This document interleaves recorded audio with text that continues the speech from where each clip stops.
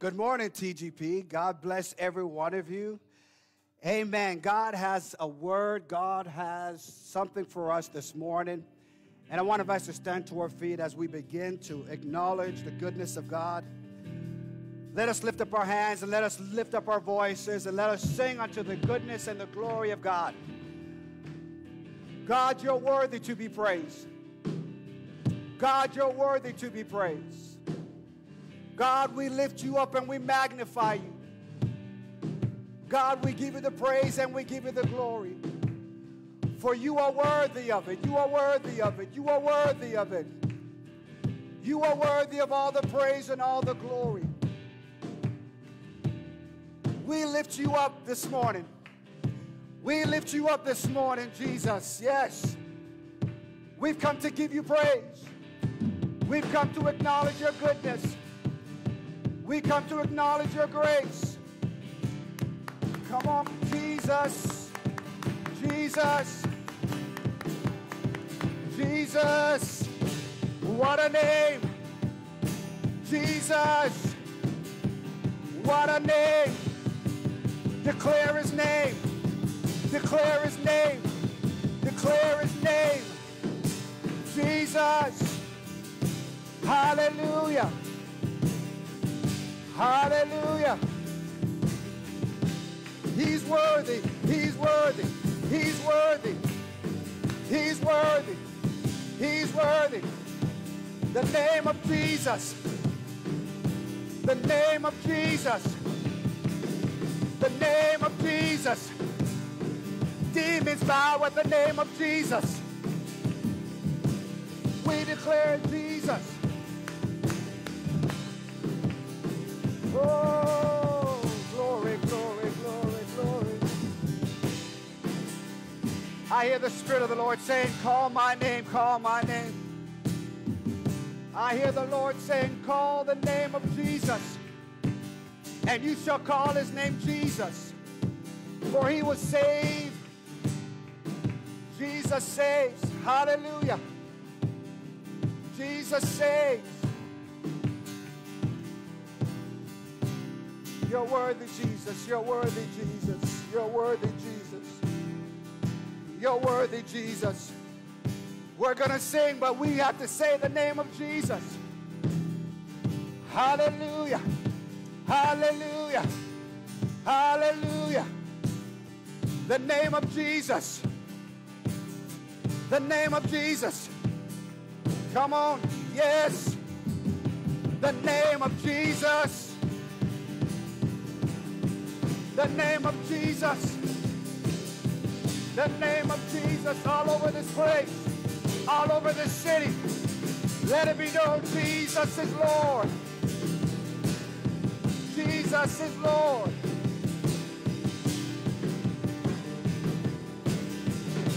Hallelujah. Hallelujah. Hallelujah. The name of Jesus. The sweetest name is the name of Jesus.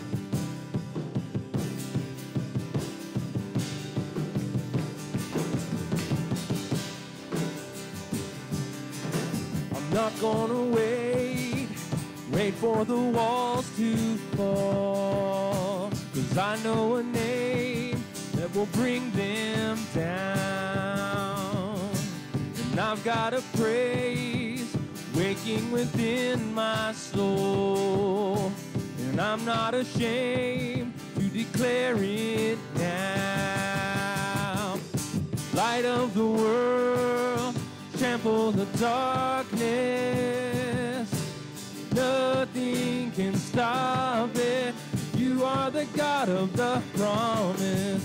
Every word will be accomplished. Nothing can stop it. You are the God of the promise.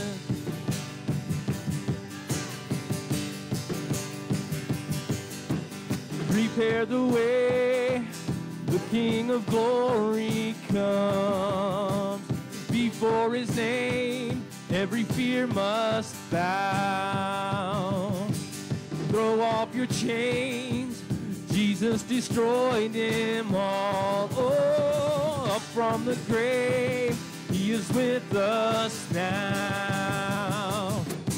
Light of the world, trample the darkness. Nothing can stop it.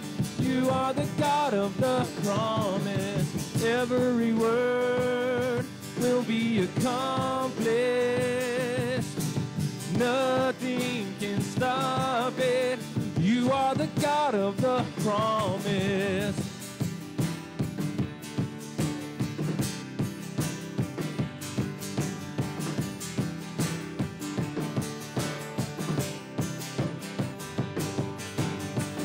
The gates of hell will never stand a chance. Your name prevails, Jesus the great I am.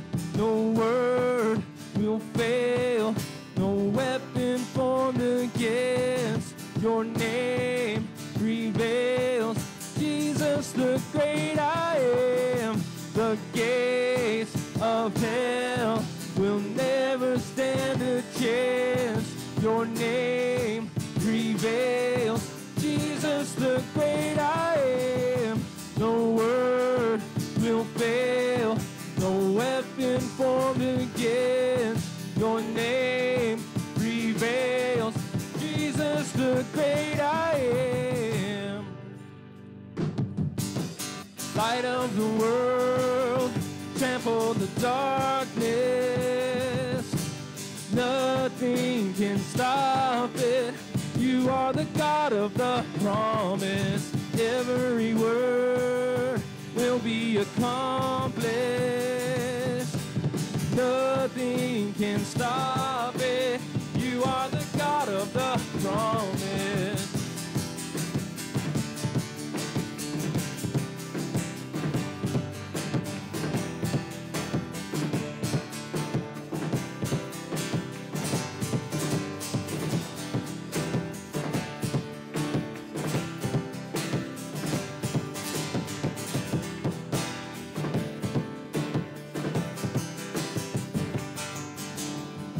The gates of hell will never stand a chance. Your name prevails, Jesus the great I am. No word will fail, no weapon formed against your name prevails, Jesus the great I am. The gates of hell will never stand a chance. Your name prevails, Jesus the great I am. No word will fail, no weapon formed against your name prevails, Jesus the great I am. Light of the world, trample the darkness. Nothing can stop it. You are the God of the promise. Every word will be accomplished. Nothing can stop it. You are the God of the promise. We thank you, Jesus. Come on and lift your voice this morning. We worship you in this place. You are the God of the promise. Every word is true.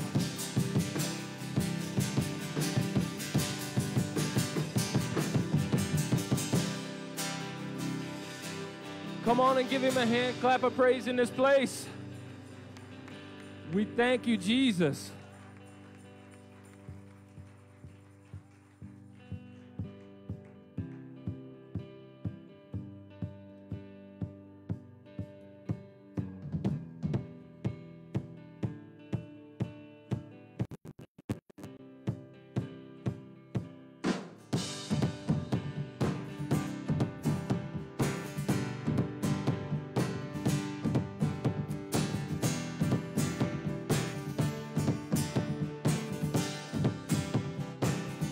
I give you glory for all you brought me through. And now I'm ready for whatever you want to do. I'm moving forward to follow after you. And now I'm ready for whatever you want to do. Your presence is an open door. We want you, Lord, like never before. Your presence is an open door. So come now, Lord, like never before.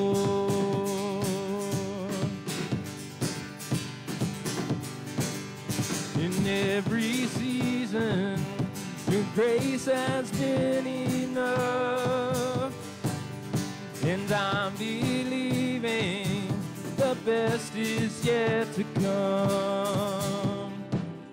The cross before me, my hope on things above, and in you, Jesus, the best is yet to come. Your presence is an open door. We want you, Lord, like never before. Your presence is an open door. So come now, Lord, like never before.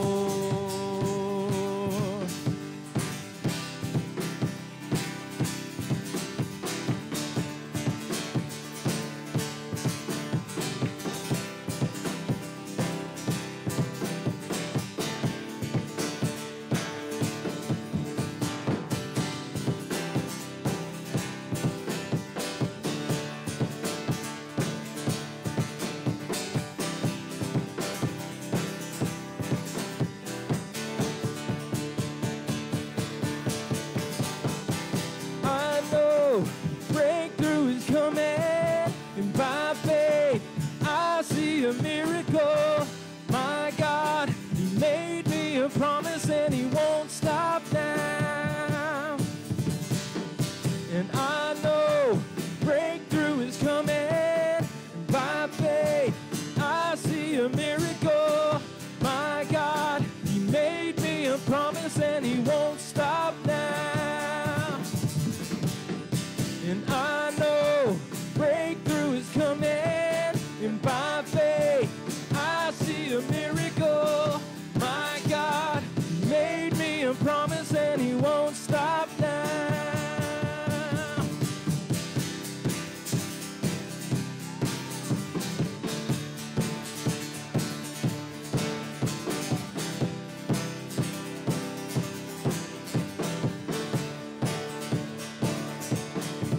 Your presence is an open door.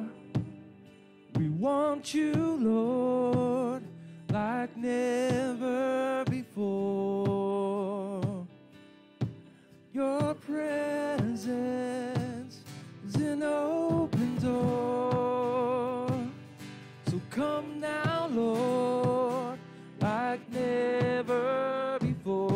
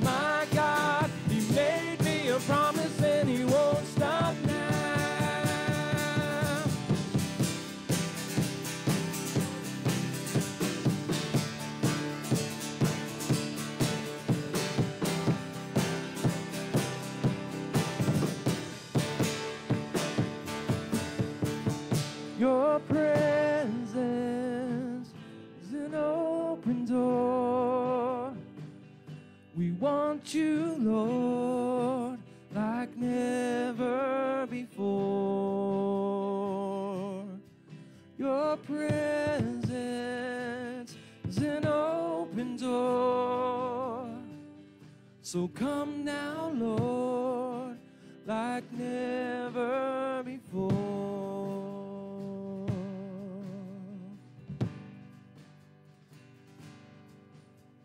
Oh, we worship you in this place this morning. We worship you, Jesus. You are the God of the promise. Let's just take a moment and let's just focus on him this morning. Let's just shift our eyes to our Creator this morning. Oh, we worship you. We worship you, Father. We exalt you in this place. We lift our worship to you, Father. Let it be a sweet sound in your ear this morning. Oh, come on, church. Worship the Father this morning in this place. We welcome you. We welcome you into this place. We praise you, Father. We thank you for your goodness and mercy. You are an all-powerful Father. We reverence you in this house. Oh, we thank you for your presence here. You are good. You are a God that cannot lie. Your promise is true.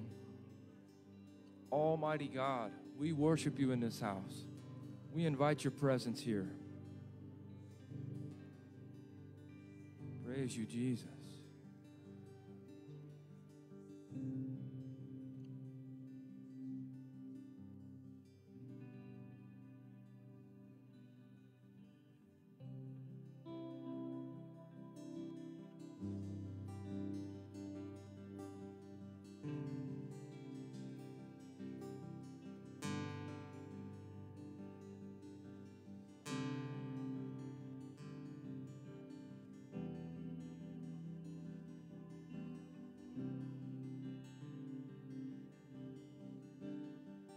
Your name is like honey on my lips. Your spirit like water to my soul. Your word is a lamp unto my feet. Jesus, I love you. I love you. Your name is like honey on my lips. Your spirit like water to my soul. Your word is a lamp unto my feet. Jesus, I love you. I love you.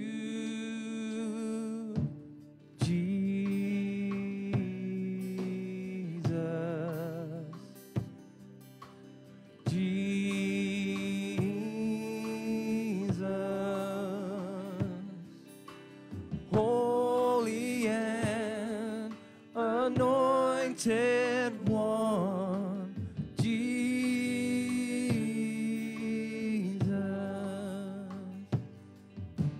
Jesus,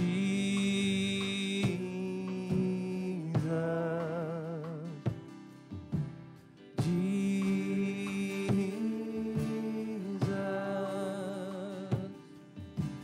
risen and exalted one.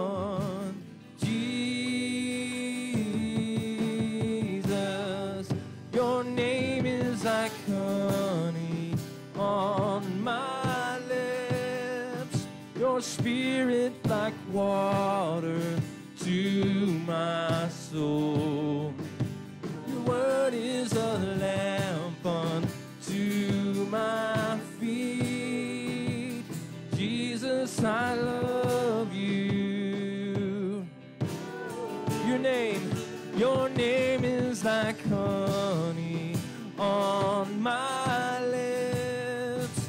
Your spirit like water to my soul. Your word is a lamp unto my feet.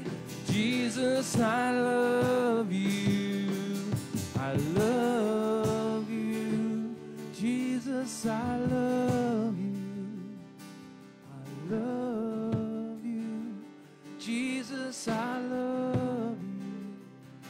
I love you. Jesus, I love you. I love you. Jesus, I love you. I love you. Come on and just sing it to him this morning. We love you in this place. Jesus, I love you. I love you. Jesus, I love you. I love you. Jesus, I love you. I love you. Jesus, I love you. I love you. I love you. Jesus, I love you. I love you. I love you. Jesus, I love you. I love you. I love you. Jesus, I love you. I love you. I love you. We love you in this place. We worship you. Jesus, we love you, Lord. We lift your praise in this house. We worship you, Almighty God. Your name is like honey on my lips. Your spirit's like water to my soul. Your word is a lamp unto my feet. Jesus, I love you. I love you. Jesus, I love you. I love you. I love you. Jesus, I love you. I love you. I love you. Jesus, I love you. I love you. I love you. Jesus, I love you. I love you. I love you.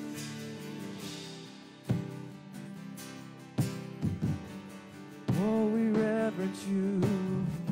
Hallelujah. We honor you. Hallelujah. Hallelujah. I feel the Lord this morning. Come on, I said I feel the Lord this morning. I feel the Lord's presence this morning. What the Lord has been doing in this body this year. We've seen healing. We've seen His presence touch minds. And this morning, I believe He's doing just that again. That He's doing this new thing that was released about this house the first Sunday of January. And I believe this song and the songs that we've sang this morning about the promise, about the breakthrough. See, you don't need a breakthrough, you need Jesus. He is the breakthrough. You don't need more money, you don't need this or that, you need Jesus. He is everything. Come on, I said He is everything. And this morning, as we're singing this song, this is a song of adoration. This is the song of the new covenant. See, the promise is I won't leave you as orphans. The promise is the world doesn't know me so they won't see me, but you know me so you'll see me. And this morning, the open door that was sang about, I feel like the Lord, as we sing this in spirit and truth, the Lord wants to look at you face to face. As a man looks in a mirror, the Lord wants to look at you this morning. That breakthrough is through eye contact with the Lord. That breakthrough that you need for your family, that breakthrough you're believing for, is eye contact with the man Christ Jesus. And so this morning, I want to let it rise in your spirit.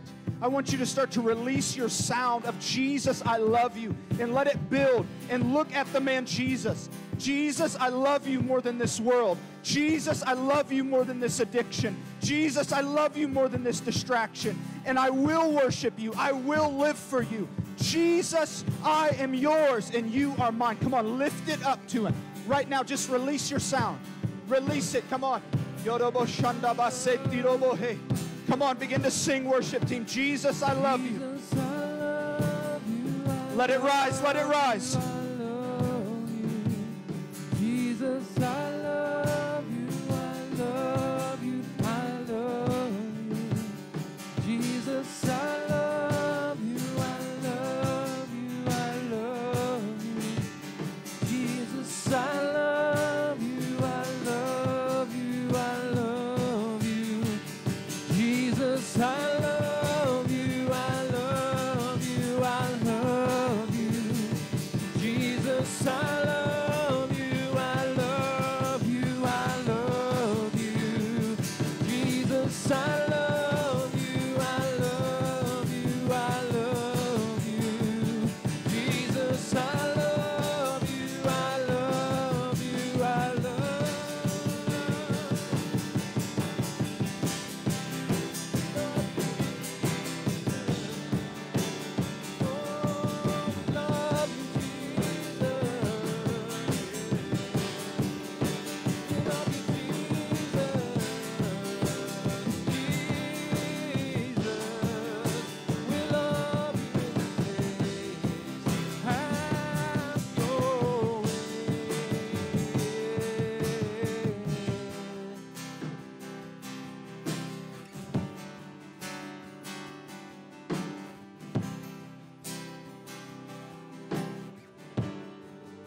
Your name is like honey on my lips, your spirit like water to my soul.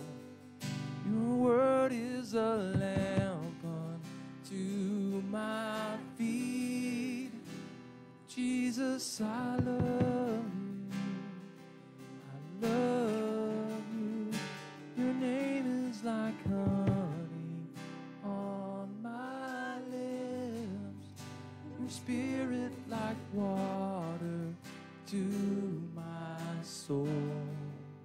Your word is a lamp unto my feet. Jesus, I love you.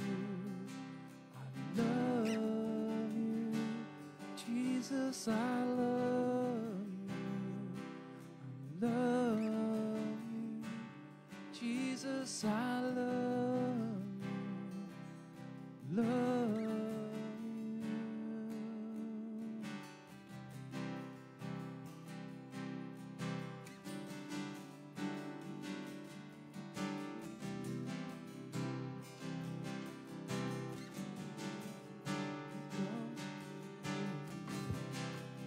We come to you. We draw near to you, Jesus. We draw near to you. Oh.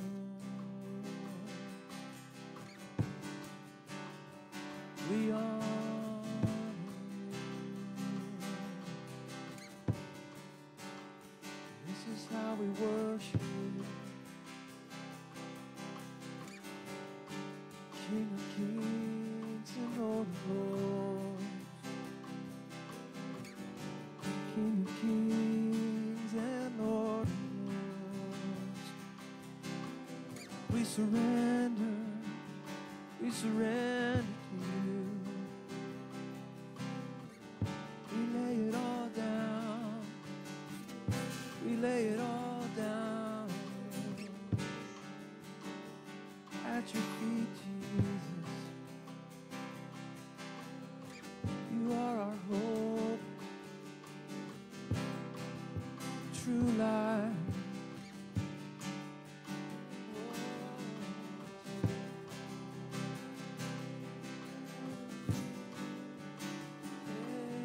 Come on. You are good. You are good. You are good. You are good. You are good. Good. good.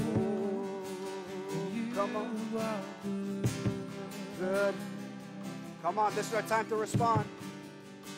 You are good. Come on. Yes. Yes. You are good. Come on, all together, let's declare it. Come on, say, You are good. Come on. Just those three words. Come on. You are good. Yes. Come on. You are good. That's it. Come on. Come on, praise team. Declare it. You're good. You are good. Jesus. Yes. You are good. Oh, Jesus.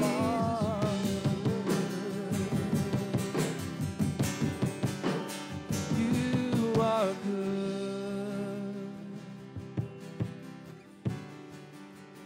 Oh, you're good. Jesus. thank you, Jesus. You are good. Jesus. You You are good.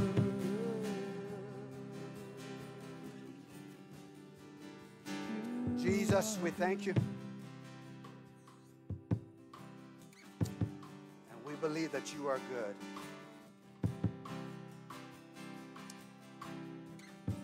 God is so good. Well, good morning to each and every one of you. Can I let you know that God is good? And all the time, God is good. He's worthy of all the praise. All the praise. We're going to be celebrating communion together, and if you haven't received your element and you would like to participate with us in communion, I want to give you an opportunity to go and to get your element. They're at the back if you didn't get one coming in. And as you get your element, we want you to come and you can be seated so we can participate together. Let's stay in this attitude of worship, this attitude of giving God praise and glory.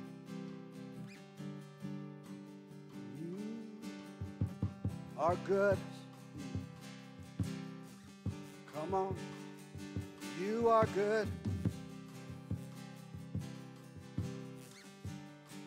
You're good. You are.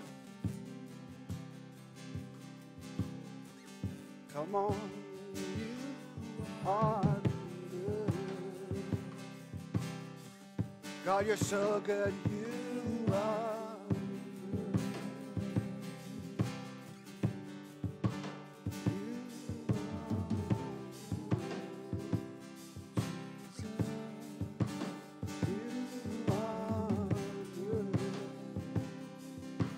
Minister Rick, will you come at this time and lead us in a time of communion? Come on, God is so good. I sense His presence is here. I agree, Minister Blaine. God wants to encounter us face to face. And communion is one of those opportunities for us to do that.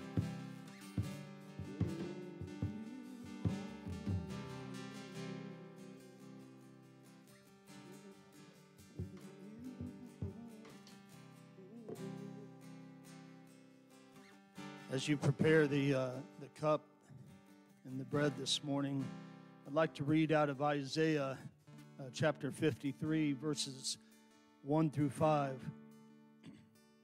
The Bible says, "Who hath believed our report, and to whom is the arm of the Lord revealed?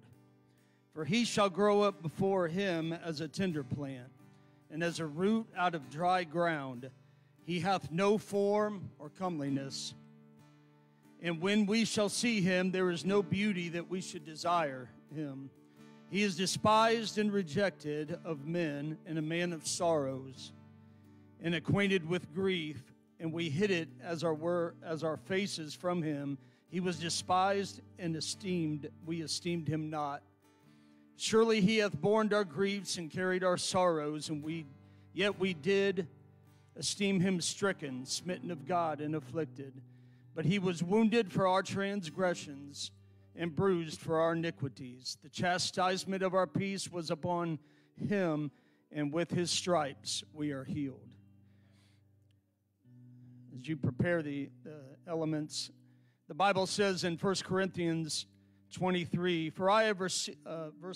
chapter 11, 23, for I have received of the Lord that which I also I delivered unto you, that the Lord Jesus, the same night in which he was betrayed, he took the bread.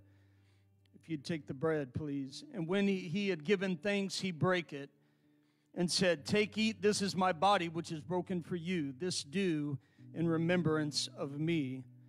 As you take the bread, let us pray. Dear Heavenly Father, we thank you for the price that was paid through Jesus Christ, our Lord and Savior. We thank you, Lord, that anything in life, Father, it goes through the ages. You set the precedent that there must always be a sacrifice for anything great. And there is no greater need than man be forgiven of their sins. And that act of forgiveness came with a great price. And we thank you, Jesus, you paid that price. It was written in the Old Testament, it was prophesied that there would be a sacrifice for our sins. And it would have no glory of men in it, but it would be glorified by the Father. And so, Father, we thank you, Lord, that you, Jesus, paid that price for us in the breaking of your body, in the death of your Son, Lord Jesus Christ. We thank you, Lord, this day, in Jesus' name. If you would take and eat of the body. The Bible says in verse 25, after the same manner also he took the cup. And when he had supped, saying, this cup is the New Testament in my blood. This do ye as often as ye drink it in remembrance of me. If you would take the cup, please, and let's pray. Dear Heavenly Father, we thank you for the blood of Jesus. The cup we have today is a symbolization, Lord, of your blood that was poured out for us. The sacrifice of your blood, Father, we thank you, Jesus, for healing us through this blood, for setting us free through this blood. We thank you, Lord God, that as you were on the cross, Lord God, that blood and water flowed when you were pierced. And we thank you that through that we are redeemed by your blood. We meet today because of your blood. And we give you the glory and the honor. We raise our hands. We say, Father, if it wasn't for your sacrifice through Jesus Christ, his sacrifice for us, we would not even be here today. And so we give you the glory. I pray for ones today that are struggling, that need that release, that need that redemption through you. I pray that they would have that today in Jesus' name. Thank you, Father. In Jesus' name, amen. If you take the cup, God bless you. Amen.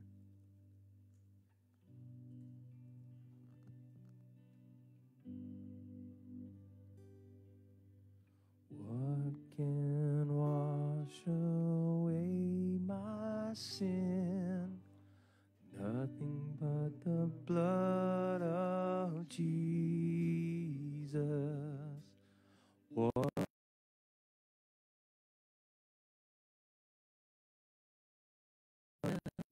Nothing but the blood of Jesus.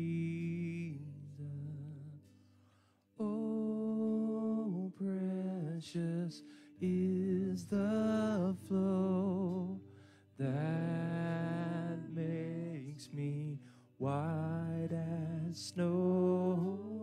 No other fount I know. Nothing but the blood of Jesus.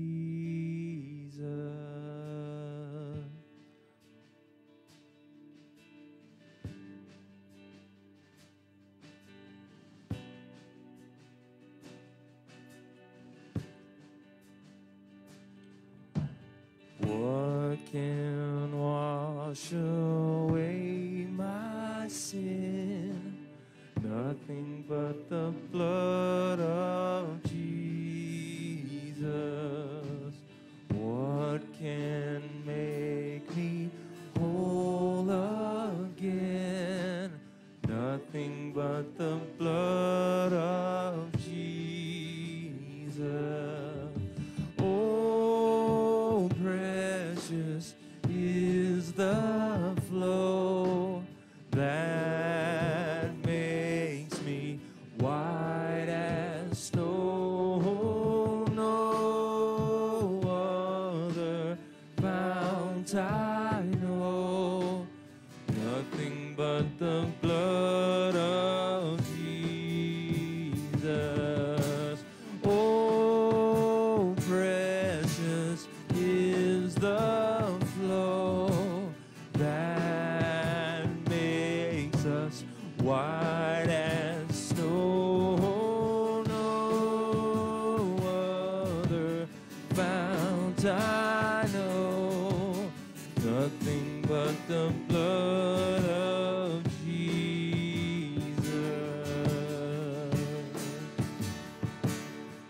Oh, we thank you for your blood sacrifice.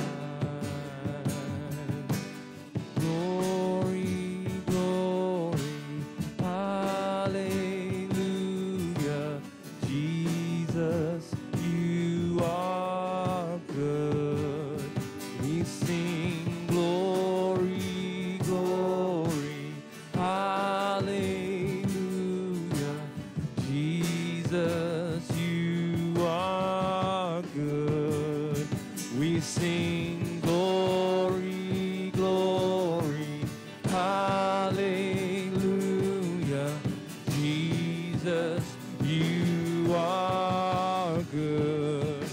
We sing glory, glory, hallelujah. Jesus, you are good. We sing glory, glory, glory, hallelujah. Jesus, you are good.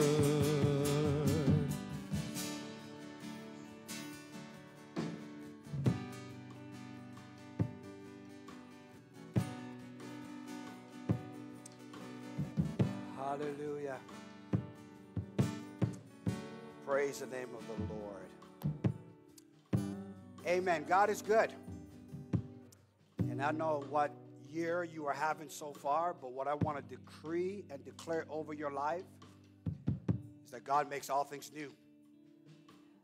And so I believe that this is not just an amazing year for my life personally, but I believe that as God has called my wife and I and so many of you in this hour, that God is doing something big in this city. All right, I'll take the 3 or 4 amens. Come on.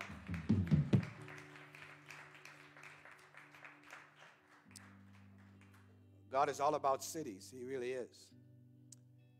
And I believe that He has positioned us. We have been faithful.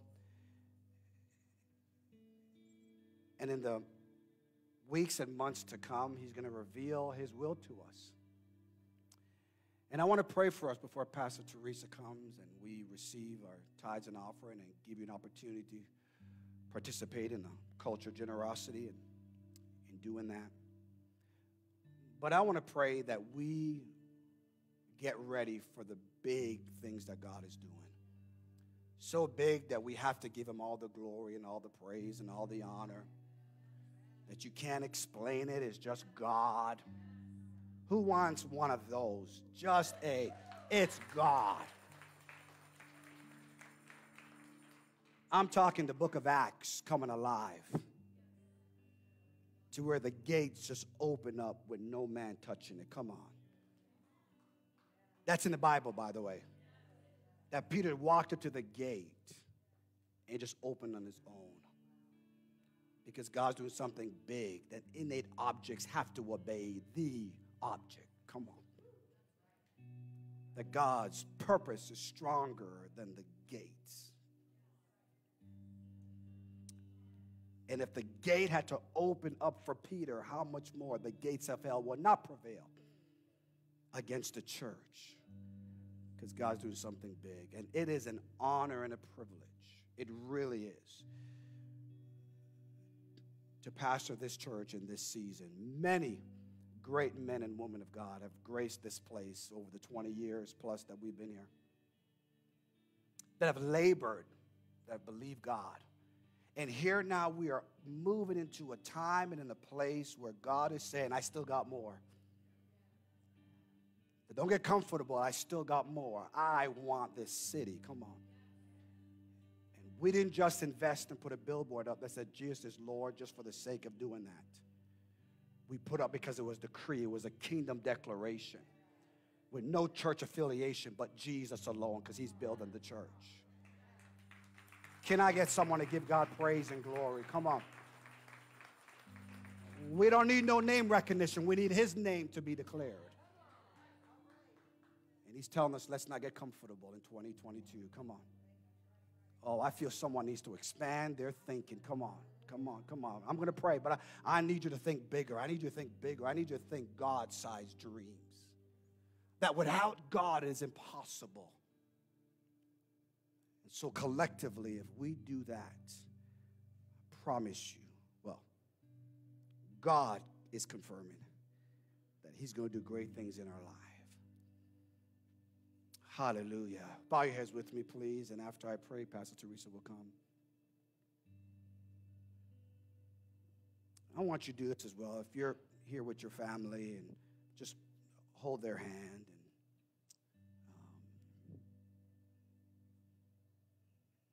And I know in the time we live in, everything is cooties, you know what I mean? So let's, remember one time you were able to cough and it was like, God bless you. Now it's like, whoa, you know. I'm serious. Enemy's having a field day with that stuff, man. We're not touching and agreeing anymore. God is so good. Come on, that hand that you're holding, they're believing God for a miracle.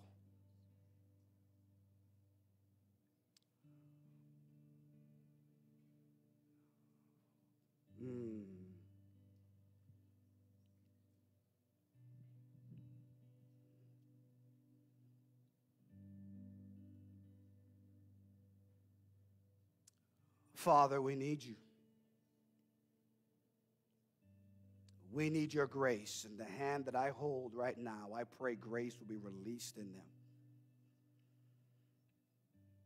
A grace that flows from the crown of their heads so their thinking will expand. A grace that will flow to their hearts so they will believe yet again. A grace that moves to our knees so we will bend them and pray only to you. And a grace that moves to our feet so we will walk in perfect peace.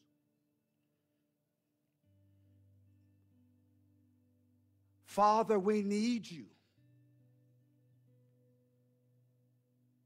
And we commit to steward that which you're doing in my life, personally and prophetically. Have your way, Jesus. And we declare territory, come on, that this city and the surrounding cities, you are Lord. And the greatest harvest of souls will be manifested because of your goodness and your kindness. We honor and we praise you in Jesus' name. Amen. Amen. Pastor Teresa, will you come? This time, hallelujah. God is so good. God is so good.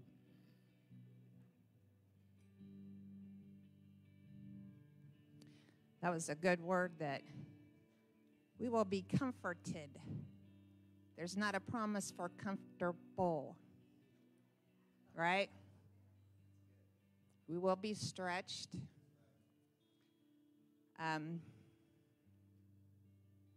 Persecution's coming. God didn't promise us comfortable. but he did promise us comfort. Amen. Amen. Back in the day, if I were going to go someplace, I had a big old paper map. I know some of you can't even relate to that. But you'd be in the car with this big old paper map, trying to map out your way, and if you were an irresponsible driver like I was at times, you'd try to steer with your knee and look at this big paper map and try to figure out where you were going. And oh my goodness, there's a better way. There's a better way. And what would it be like if I were to try to do that today? We have a lot of family members that are doing that. We have a lot of people that we love that are doing that. And there's a better way. There's a better way. Thank you, Lord. Put in our destination, the heart of God. And he'll lead us there. He'll lead us there. It's the Holy Spirit, the GPS that whispers to us the direction. This is the way. Walk ye in it. You turn to the right or to the left. It's the Holy Spirit. It's our GPS system. God's protection system. Amen. Amen. We're going to honor the Lord. I like how Pastor Rose says it's a culture of giving. It's not just this little time in this service, this little time in our lives that we maybe write out a check or text or something, but it's a culture. It's who we are. As God's children, as children of a generous Father, we're generous people. So we can obey God without fear. We can obey without fear. So if you're making a check, you can write it to TGP. You can give online or by text. We'll just take a moment here and just worship. Take this time of service to just honor him in our giving.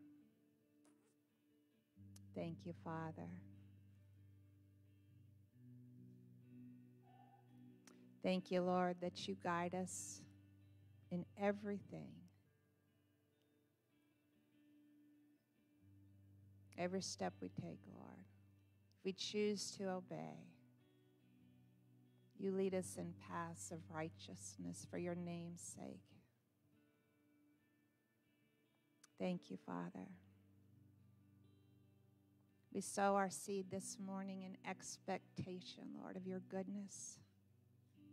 Always in expectation of your goodness, Lord. You don't withhold anything from us, Lord. And we ask for grace that we will not withhold anything from you that you ask of us, Father. We love you this morning, Lord. We love you, God. We just yield to you in our giving. You are good. You are good. Thank you, Lord. And you can just put your offering into the box in the back. Amen.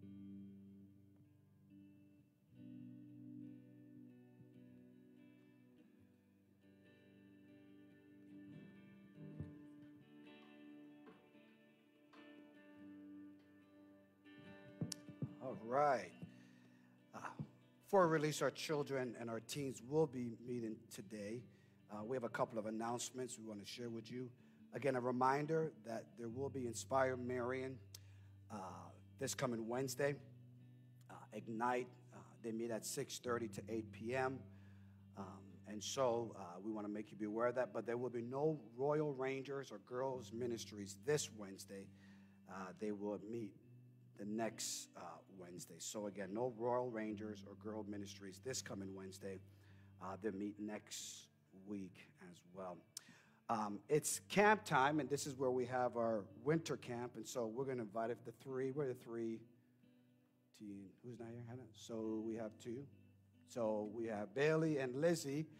Let's put our hands together for our teens. They're going to come, and they're going to share with us why you should give for camp and why you should send your teens for camp and why teens should go and all things camp.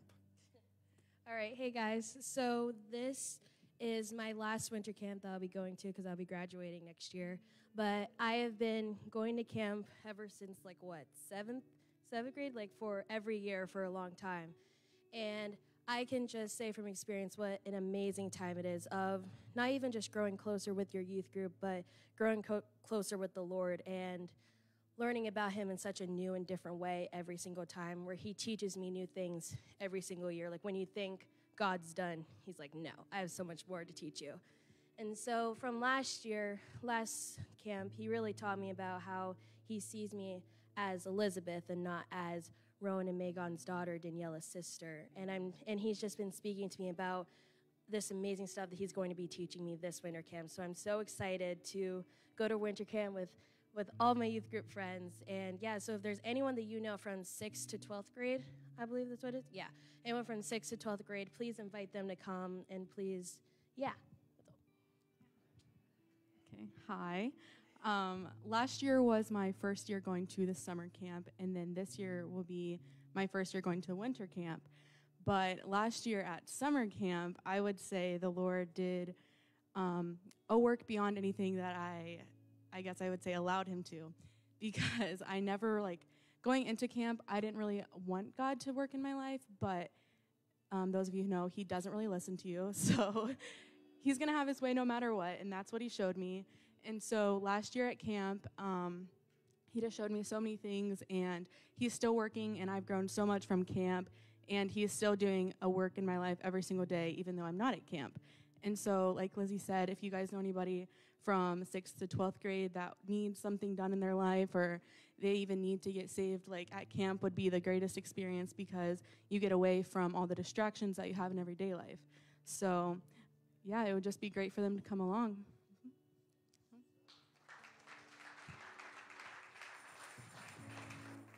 Good stuff. So if the Lord so moves upon your heart and you want to give towards camp, we greatly appreciate that. We thank God for individuals every year when we do camp. This church is amazing in your support of our young people. And so thank you so much. Many of you have given and made it possible for those teens that want to go. Even last minute, we sneak them in because you guys are able to do that. So we're excited again for camp. At this time, I'd like to call Kimba. She'll come and share her awesome announcement and excitement. Put your hands together for Kimba.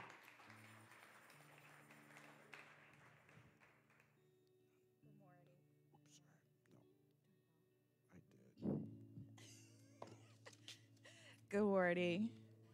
As Pastor said, my name is Kimba. I'm here representing the Singles Ministry and the Singles Committee, who are very excited about our upcoming book club.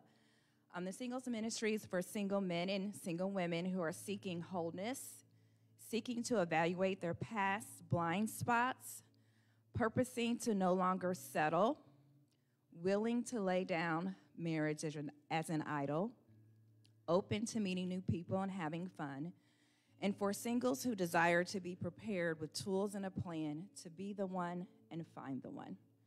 So we're in a season of fresh and new and change here at TGP.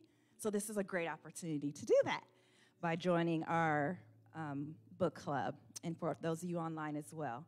So if this resonates with you, last time I was up here, I forgot to read the details. So the book is called Outdated, Daniela's awesome flyer she created for us, Finding Love That Lasts When Dating Has Changed. It will be on Mondays here at the church from 6 to 7:15. If you want any more information, you can follow us on Facebook and Instagram and online. Yes, I think we're pretty hip. I just want to read what someone said about this book, Outdated. Modern dating is already outdated. It causes pain and problems and often leads to confusion and frustration. In this book, Outdated, the author reveals that the Bible is full of wisdom, principles we can use to find incredible joy while dating. Please join us.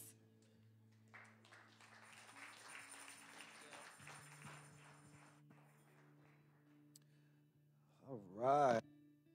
Just one final announcement. Yeah. Good morning. How are you? It's snowing outside, everybody. I told Ro like 3 good snowfalls, then I'll take down my tree. So this is number 2. And one more. It's really cool. So next week, we are going to have our Vision Cast and Business meeting. It's a yearly thing that we do for members, and we even invite those who just come every week. You can come as well, just to hear what God's doing at TGP throughout the year. So that will be next week after church. Row usually will cast vision, and we'll probably end maybe 11:45 so that we can go through the business, and so you're not here late that day. So please make plans to stay next week. This week I emailed, if I had your email, your giving statements for last year. If you did not receive it, it's because we don't have your email address. So I did print out those that didn't get emailed, and if we don't have your address, they will not be mailed either. But you can pick them up today after church. I will be somewhere. I won't hide today. I'll be visible somewhere so that you can pick it up. So please check your email, check your spam. It shouldn't go to spam because it's a legit email address, but your giving statement is there. So please make plans to stay next week, and that's it. Awesome. All right. Well, at this time, we're going to give you an opportunity to greet one another and to release our teens and our children for their time of ministry. And then we'll get right into the word of the Lord. Praise God.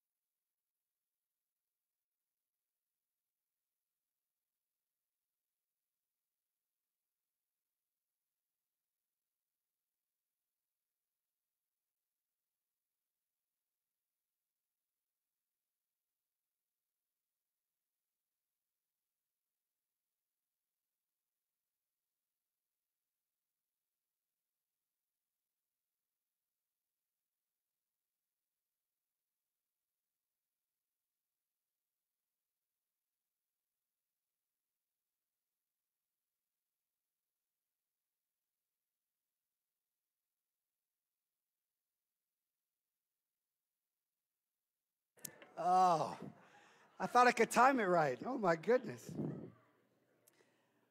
I underestimated how much time I had. All right, praise God. Amen.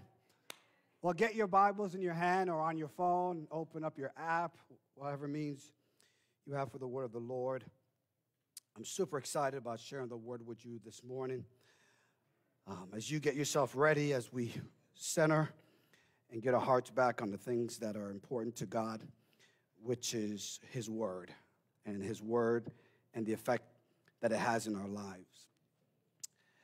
Let me invite you, please, to bow your head and let's get into a word of prayer, and then we'll read our text, which is Titus chapter 1, verses 1 to 3. Titus chapter 1, verses 1 to 3. Let us pray. Heavenly Father, we thank you so much for all that you are doing in our lives. We honor you, we praise you, we give you the glory. We magnify you because you are worthy of it. And when we magnify you, we see your greatness and your goodness. We pray for the word of God, that it will bring clarity to us, Lord. That Jesus declared he only spoke and did what the Father told him. So we pray, God, that as I minister the word of God, it's only what you want to be said. We need you, Lord God. As we see all that's taking place on this side of heaven, we need an encounter with the God who created the heaven and the earth.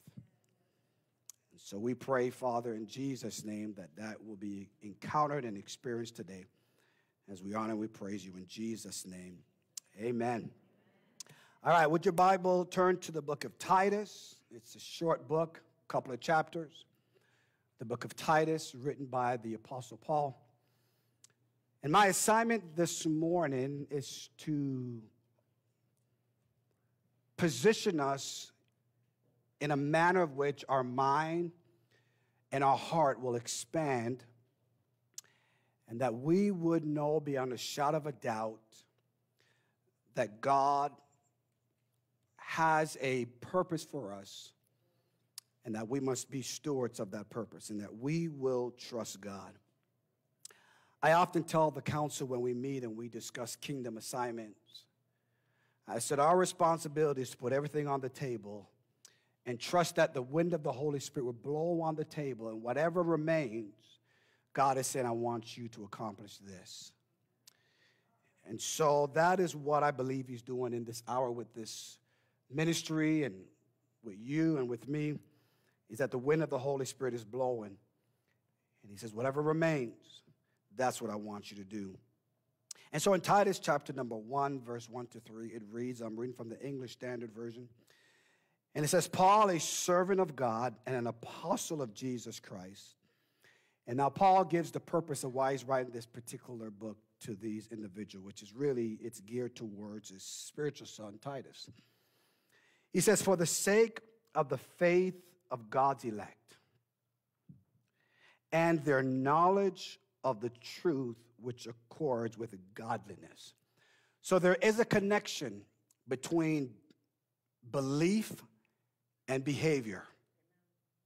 And he's saying that as you come to understand who you are and whose you are, when you have the knowledge of the truth, that will affect then the way that you behave. Remember now, Titus is going to be pastoring this church. It's a pastoral epistle.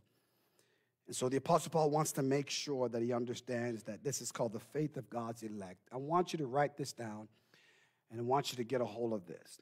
Know the difference between your ability, write this down, your ability to choose, write it down. You got to know the difference between your ability to choose and being chosen. You will hear a lot of preaching about your ability to choose, but very few will preach about your chosen. And what Paul is saying here is not addressing your ability to choose. He's addressing the fact that you're elect, so you've been chosen.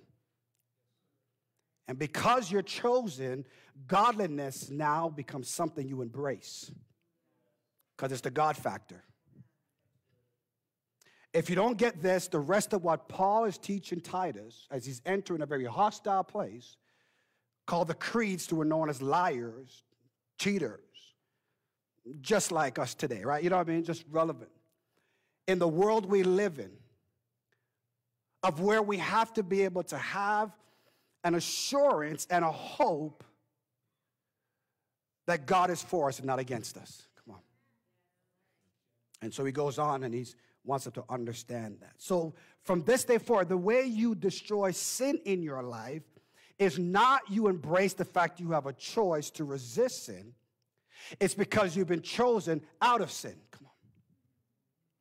You got to write that down, because some of our struggles, God is saying, why are you struggling in that area?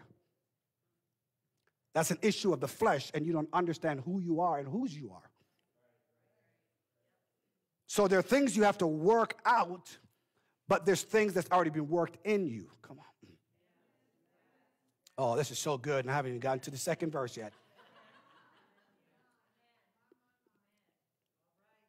The moment you gave your heart to the Lord, you are no longer just created by God. You're no longer just a child of God. You are now chosen by God. Oh, come on. I'm telling you right now, there's a struggle you're facing, and the issue is not Satan. You just don't know that you're chosen. He will make you all day say you're created by God. Because people will argue, I was born this way. Come on. That's because the enemy has them in the realm of creation. And if we become a child of God, we can become religious knowing that we're a child of God. And have false security. Come on. But when you're chosen, you understand that he says, you didn't choose me, I chose you. I supersede the ability I gave you because I have more authority than your ability. Oh, come on. And when we understand that, you understand what Paul was saying to Titus. He's saying, Titus, this message that I'm giving you to give to this particular church, they have to know that they are elected by God. Oh, my. So the gathering place, I say it over and over again, God brought me here because God says, I've chosen you, Rowan, to go to a people I've chosen. Oh, come on. And that's how I pastor. I don't pastor you based on creation, because you can battle and debate me all day about behavior. I'm not going to waste my time arguing over behavior, because you will always say, oh, I want to have it my way. And because of your ability to choose, anything I do that supersedes that, I'll be judgmental. So I don't speak to that part of you. I speak to the reality that you've been chosen by God. And there's a work he's doing in you. Come on. And knowing you're elected by God, how you see life is so different. And Paul is saying, Titus, you can't see life like how they see it. You can't pull them. You can't influence them if you're like them. And so he goes on and he says, I want you to understand that. That's just verse 1. I can close the Bible and go home right there.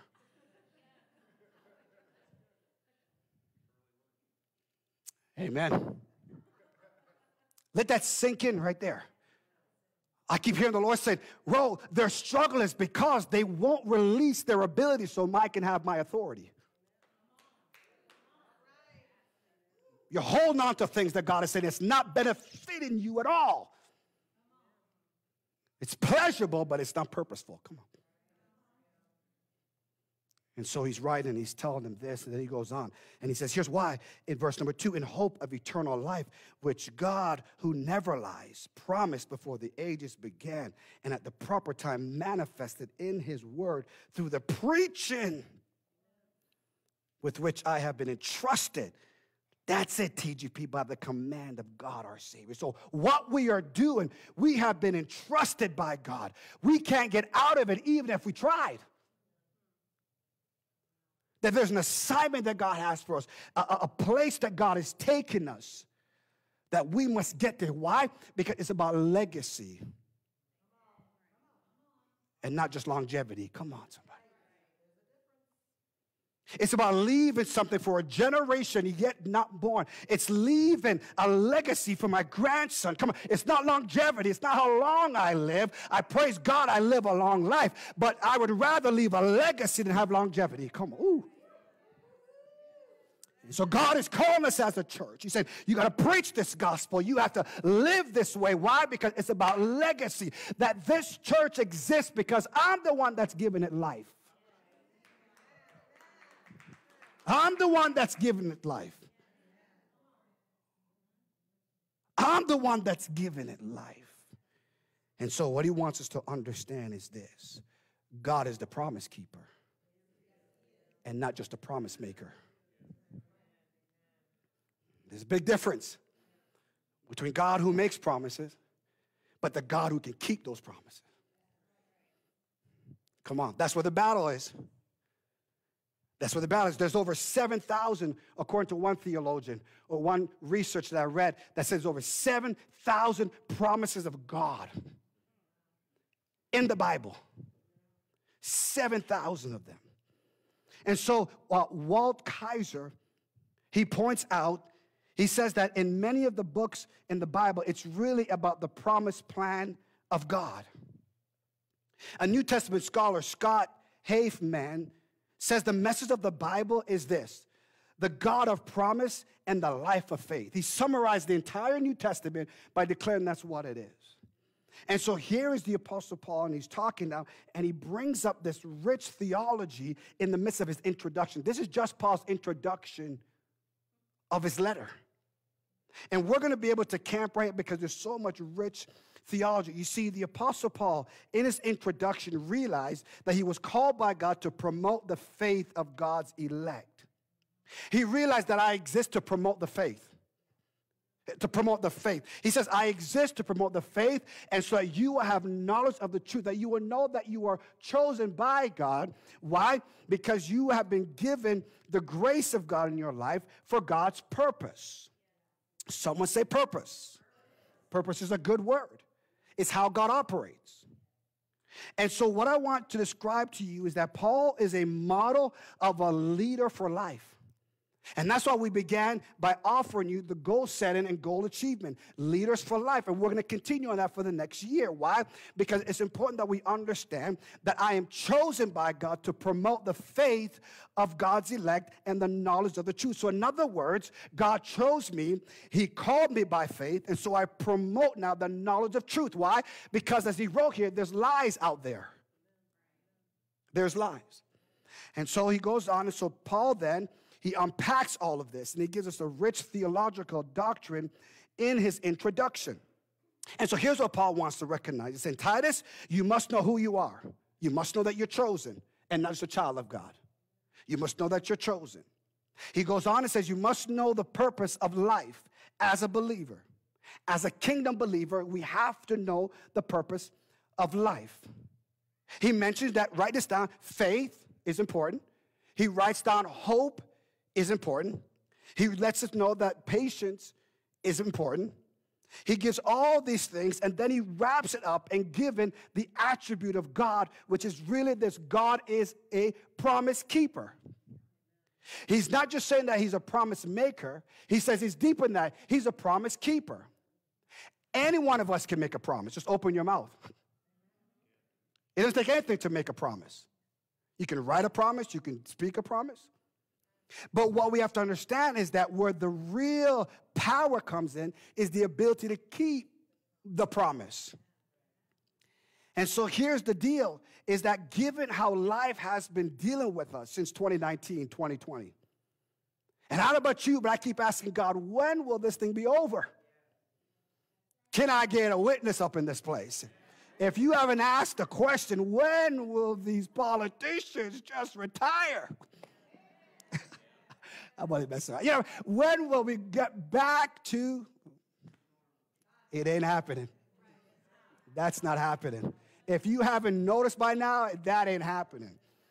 It's a new reality for the body of Christ.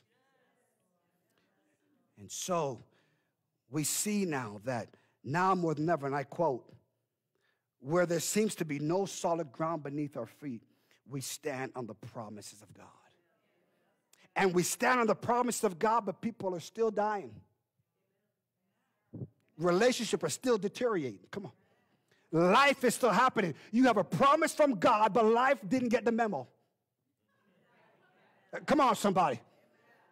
Right? God gave you a promise, and your hair grow back, you're all good, but life says, I didn't get that memo. And so in the midst of having a promise from God, we get great at quoting it, but do we really believe it? And so Paul wants Titus to know that, listen, Titus, you've got to understand that the promises of God is where we begin, but there's something greater about the God who gave the promise. He says here, and I quote, God promises play a vital role in helping believers grow in sanctification, and in the moments of struggle demonstrates faith, and at the time of suffering to have patience, because there is hope in the midst of all that's taking place. God is not asleep. God knows exactly what's going on. And he's given us his promises that we can hold on to, So I want to encourage you today and for the rest of 2022 is to go through your Bible and highlight the promises of God. You got to start there, because it's in that start that we're able to understand the depth. Someone say the depth.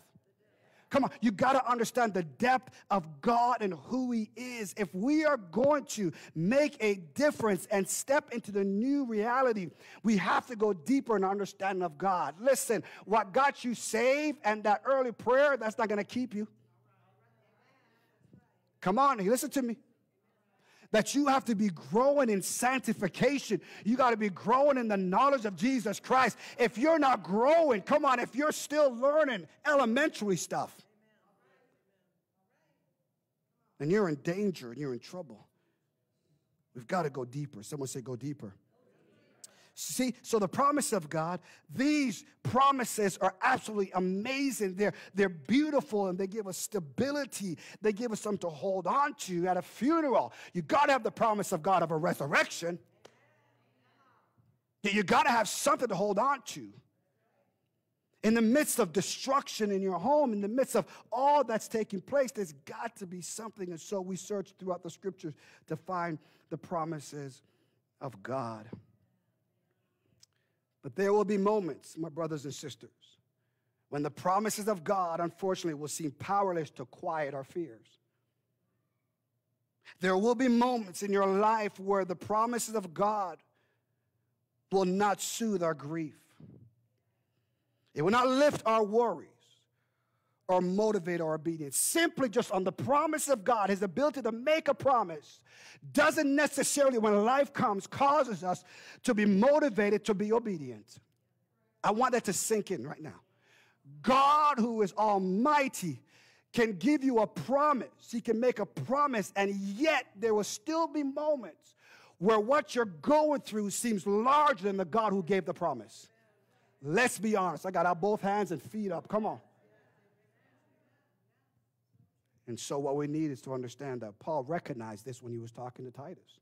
And I want to let you know as well that as God has given us our assignment and trusting things to us, as we hold on to the promise, there will be moments of where the circumstance on the outside will seem greater than the God who gave it the promise on the inside. But there is hope. Someone said there's hope. There is hope, because what Paul did was he introduced not just the God of promises. Paul introduced the promise keeper. And what we want to do this morning is to shift your mind as the elect and to recognize and get a revelation, a new reality of the promise keeper. What I'm about to share with you absolutely is going to make you see God in a different way and let you tell that devil to shut up and get out of your life. Come on. Come on, and tell that fear he's got to go, right? Tell fear you got to go. You got to go. So what we need to do is more than simply hear his promises again. That's preaching. You hear the message of preaching, and we'll hear the message of preaching, and we'll leave this place, and as soon as we get outside and you hit the snow and the cold or something happens, you get a phone call, all of a sudden what happened to your Sunday morning session? Guess what happened? It goes right out the window, and you go back to normal.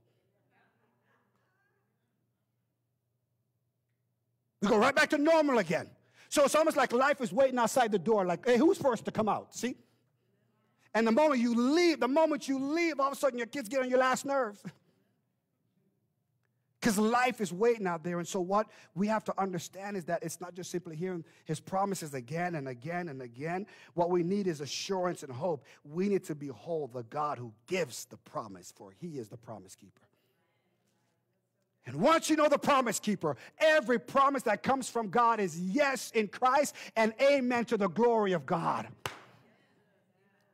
That's a rich text right there in Corinthians, 2 Corinthians chapter 1. Right after he talks about the comfort. Come on. Right after he talks about that, he goes into and talks about that all the promises of God are yes in Christ and are amen to the glory of God. And in this series that we're talking about, we're going to see that the promise keeper, right, is different than keeping promises. That you can't keep a promise without knowing the promise keeper. So if you're telling your family and friends and you're giving them promises, you need to know the promise keeper so you have the power to keep the promise. Oh. And so what he's saying is this, church, you got to be promise keeping. Come on. And ready? And truth telling. That's so good. It's called the two sides of promise. There's promise keeping and there's truth telling. And so we have to know the promise keeper. And so I want you to go to Genesis. You know me. We have to always go back to Genesis, right? So come on. In my time, let's go back to Genesis chapter 3. I'm going to show you something, a revelation of the promise keeper that I've never seen until I was studying this. And I was like, look at here. This was something. Genesis chapter 3, verse 8. What I always say, everything begins in Genesis. Everything begins in Genesis. So Genesis chapter 3, verse 8. So we're going to introduce to you the promise keeper. So in Genesis chapter 3, verse 8, this is what it says. And they heard the sound of the Lord God walking in the garden in the cool of the day. And the man and his wife, so both, hid themselves from where? The presence of the Lord God among the trees of the garden. So in introducing the promise keeper, here's the first thing I'm realizing about the promise keeper and how the promise keeper have to keep his word. And so the question I was asking, so God, why did you show up? Why didn't you just call them from a different place? Like, why did you actually go to where they were? And here is what was said. He said, because if I didn't, I would give the enemy, grounds to say that I don't keep my promise. I told them when I created them that I've given you my spirit. That I breathed into you the breath of life, and man became a living being. And so what he's saying is that I am committed to you because I gave my word. My word was this, write this down, I promise never to leave you. That's the first thing with the promise keeper. He says, I promise to never leave you. And so all of a sudden what happened? They separated from God. They disobeyed God. And God was showing up as he consistently was always doing. And they hid from him. But God came and says, listen, though you're inconsistent, though you're unfaithful, I must remain faithful. Come on. Though you broke a promise, I can't break a promise. And so in the midst of their condition of where they were exposed to the elements and their eyes were open and they saw that they were naked and they disobeyed God. Come on, can I add more things to it? And everything that was wretched and everything that was against God, and everything that was violated God, God still says, I'm the promise keeper and I promise I'll never leave you. Ready for this? Not just because you're my creation. Come on. In time, we can say that's what it was. And not just because you're my children. He says, the reason why I'm a promise keeper and the reason why I never left you is because you're chosen. Oh. Come on, somebody. On this side of heaven, we see failure and we see a separation. And God says, yes, I have to judge it. But the enemy now is trying to set God up to do what? Discredit his character as a promise keeper. The enemy is saying, God, you can make all the promises you want, but can you keep a promise when they're in sin? Oh. And so the enemy is trying to bring up a barrier, come on, between God and his word. Not God and you, but God and his word. Hey, I gave my word I won't leave you. Not because of you, but because of me. I gave my word. You can be unfaithful, but God has said, I can never be unfaithful. And so when you separated from me, God says, I can't separate from you. Come on, somebody. That's a good place to give God praise and glory.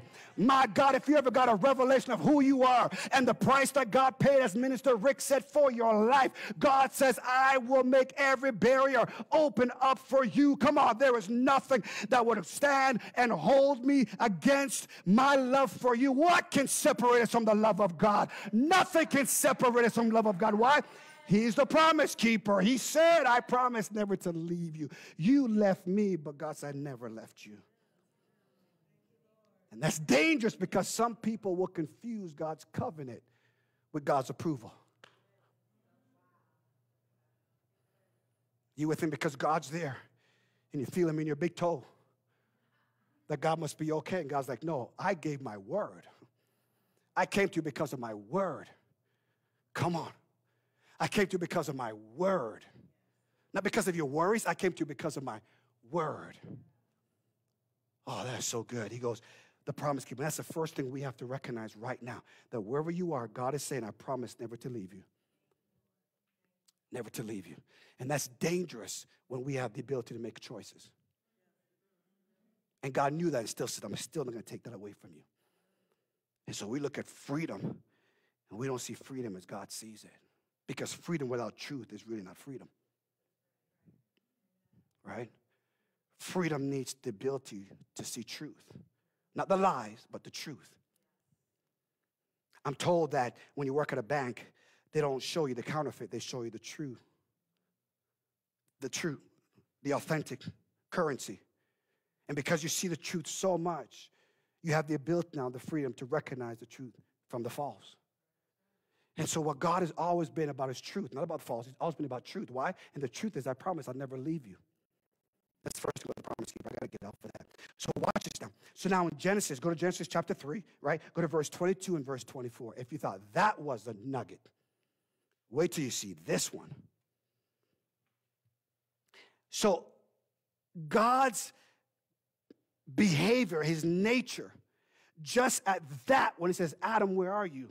And he comes to show up, that alone should get us on our knees. But God's like, I'm not done yet.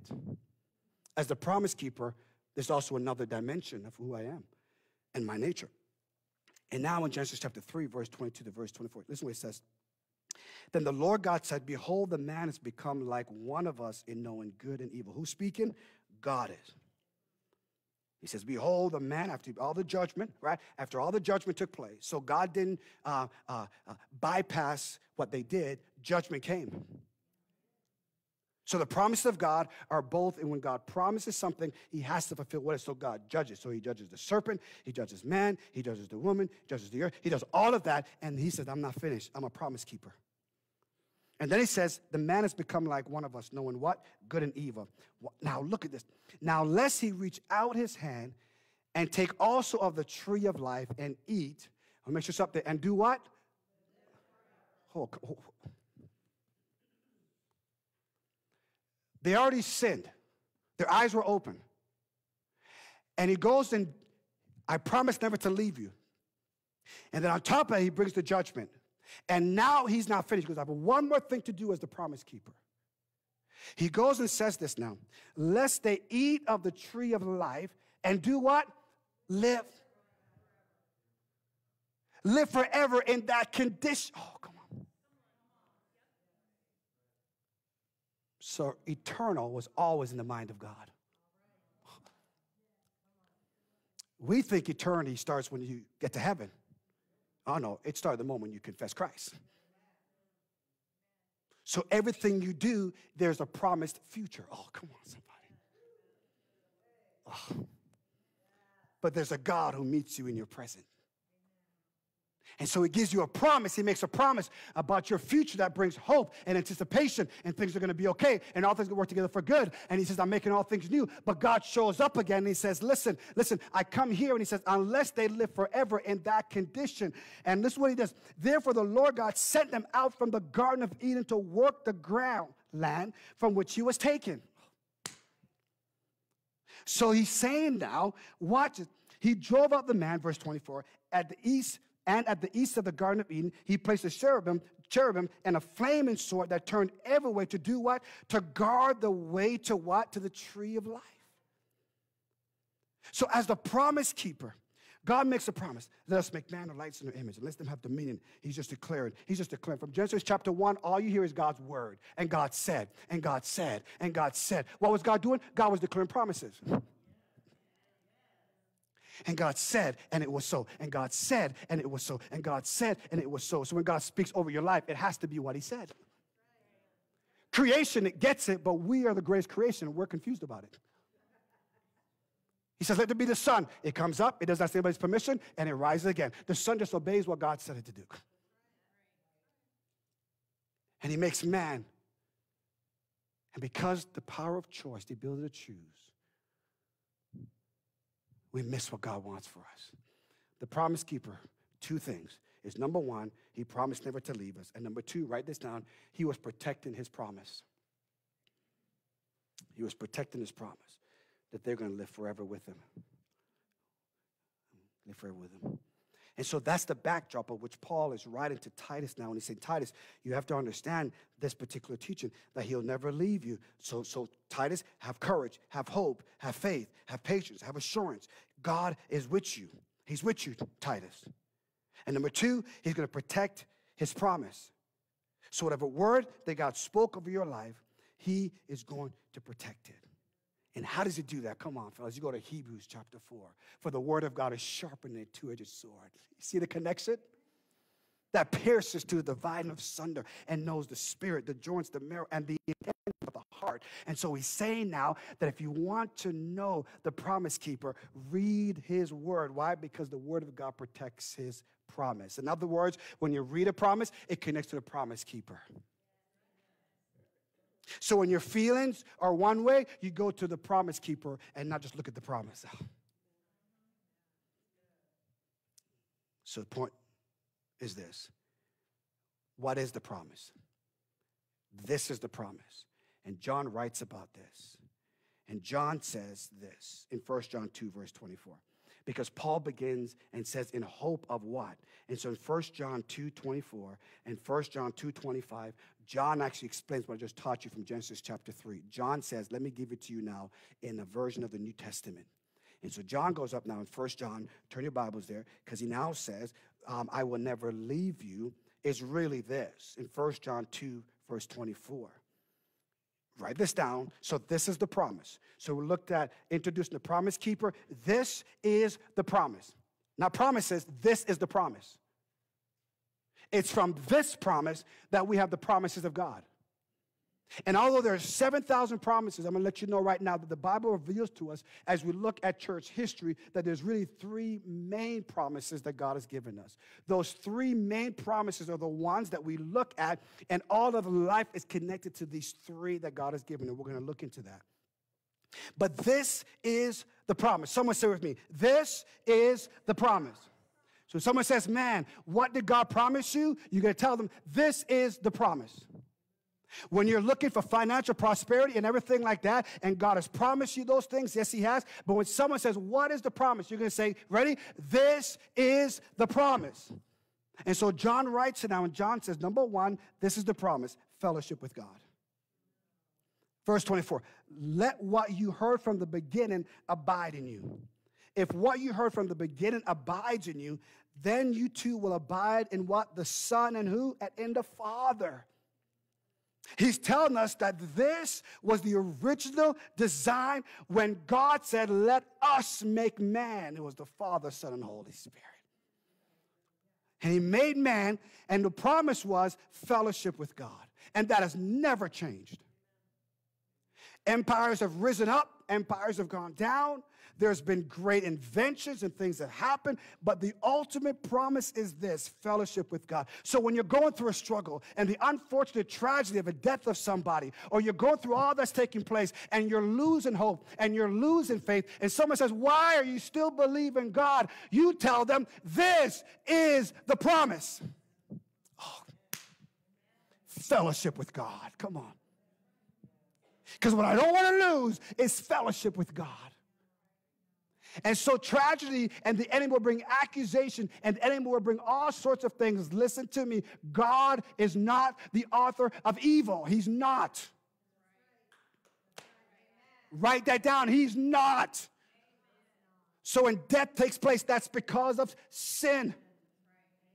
That's the enemy. God is the God of life. And so if somebody dies, Moses writes about it, about how long we're supposed to live. But don't confuse your earthly temple for your eternal state. Come on. That as the elect, you never die. Y'all don't believe that? Because when you know that you're invincible, when you understand that death can't harm you, come on, it actually promotes you into your original state. You will do great things for God. You will get out of your comfort zone. The greatest tragedy that we fear is death. That's why when you hear about COVID, we get afraid. Why? Because it speaks of death. And the enemy uses it with the airwaves and sends it across. Who needs to know how many cases? Come on, somebody. That's the devil. That's the devil trying to get in the atmosphere, saying, you can't mess with me because I have the power of death. And God says, you may have the power, but I got the authority. Come on, somebody. And when I speak life, I speak life. When you understand, my God, my God, my God. Lazarus is dead. No, he's not. He's sleeping. Lazarus is dead. No, he's sleeping. That's what Jesus said. But he had to get to their reality. He says, okay, yeah, he's dead. I'm trying to convince you of who you are, but you keep going back to the enemy and you keep promoting lies. So he says, oh, no, this was for the glory of God. This was for the glory of God. Come on, this is for the glory of God. So if God allows it, it's for the glory of God. Not because he authored it. Come on, somebody. God is so good. God is so good. My time is going. God is so good. Fellowship with God is the promise. Fellowship with God is the promise. Fellowship with God. So whenever we're seeing things that's taking place, as a pastor, I'm talking to people, and they're saying, Pastor, my heart is broken. I don't have any hope. I've got this. I've got that. I asked them, what did God promise you? I'm ignoring the grieving of the loss. But you don't know who you are. I mean, my goodness. Fellowship with God is what the early believers longed for. They longed for it. They're like, we want Jesus. More than anything, it's fellowship with God. And we treat that so lightly. And we allow things in our lives that threatens that.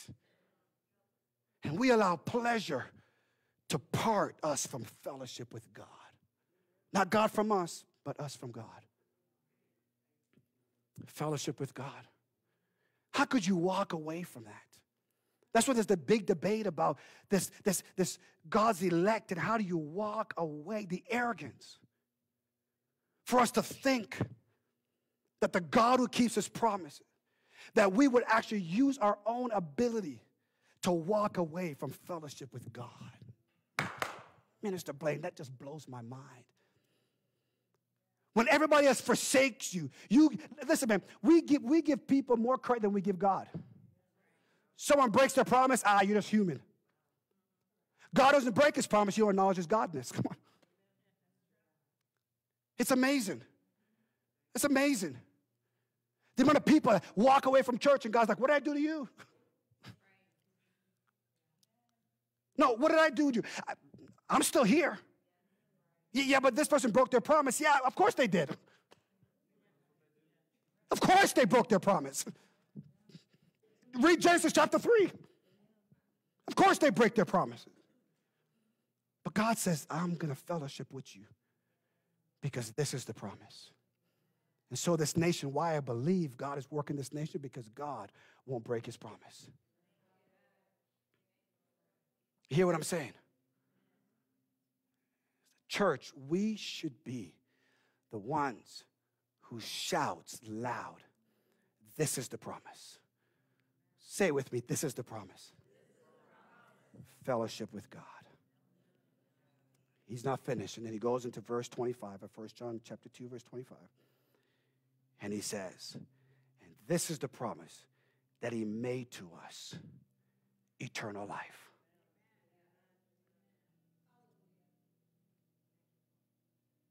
I am absolutely consumed with this passion inside of me. Please, for the love of God, stop living comfortable and go after the promises of God in your life, knowing the promise keeper will never leave you or forsake you. Please just don't get fire insurance, but get on fire for the one who loves you. If all you're satisfied with is you said a prayer when you were a kid, if that's all that God means to you, if your heart is not being broken for broken promises made by people. Come on, we got politicians and we got celebrities who will make a promise and they'll break it, and we give them grace and forgiveness. And here God is saying, what about me? We would have to get a massive building of all the people who left church. Why? Because they said God did something to them. That if they realize that God says, I never left you. That was the devil, it wasn't me. That was someone who used their ability and allowed the devil to come in.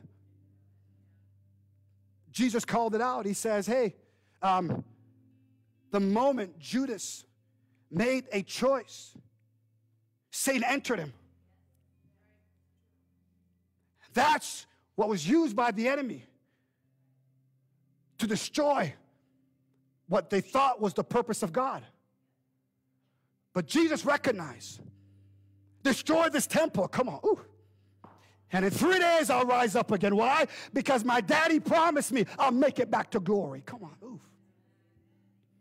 I'll make it back to where he is. As we turn our voices and we sing this anthem, Waymaker, Miracle Worker, Promise Keeper. He's a light in the darkness. So God promised you your children and your household will be saved. The enemy wants to get your focus on your kids' bad behavior and lose the promise keeper. And so you're praying for someone to be healed, and you're believing God, and you're declaring God, and the person passes away. What you do is you walk away from God. God's not a healer. And God's like, that wasn't my promise. Come on. My promise is eternal life. And so here's how I pray from now on. I say, God, have mercy. Your word says you are the healer. And so as much that I could do on this side of heaven, I speak life. But I am comforted in knowing that that person knows you. Oh, come on. And they will never lose their fellowship with you. Come on. And while my heart is heavy because I want that person to fellowship with me, more importantly, I want them to fellowship with God. I'm not that selfish. Come on, somebody. I'd rather than fellowship with God and live forever than live here and not know Jesus and die and be separated forever. Let's get our priorities straight. This is the promise. TGP. Fellowship with God. Fellowship with God. Oh, we're going to sing, but can I just, even the devils know whether you're fellowship with God. Apostle Paul was walking around casting out devils. Get out, get out, get out. Just get out. Some people saw that and says, hey, we want to do that as well. And they walked up to the demon. And they went and they says, in the name that Paul preaches.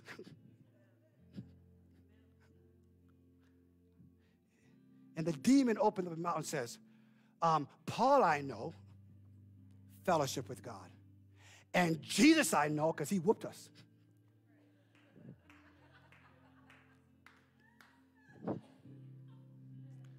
Paul I know.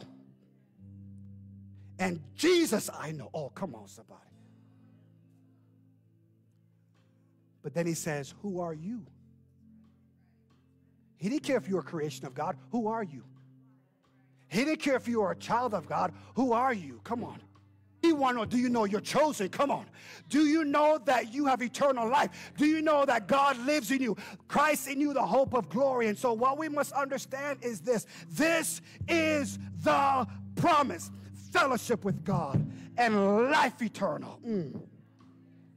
You get a bad report. Fellowship with God. Come on. And life eternal. My finances are dry. Fellowship with God and life eternal. He's the way maker. He's the miracle worker.